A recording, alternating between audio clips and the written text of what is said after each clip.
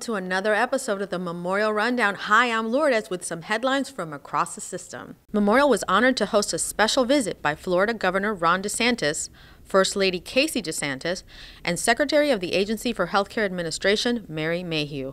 The governor took a moment to praise Memorial's transparency initiatives, including its web-based system, which allows patients to easily and quickly look up the total cost and the out-of-pocket cost of various procedures, both with and without insurance.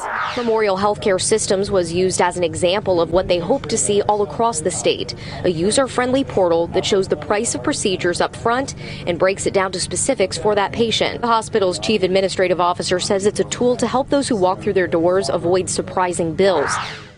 Secretary Mayhew later took a tour of DiMaggio Children's Hospital and Memorial Regional Hospital, including a special walkthrough of the new cardiac ICU unit.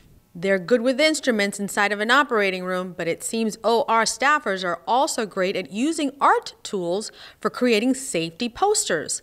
Staffers from each hospital recently competed in a poster campaign promoting safety in the ORs.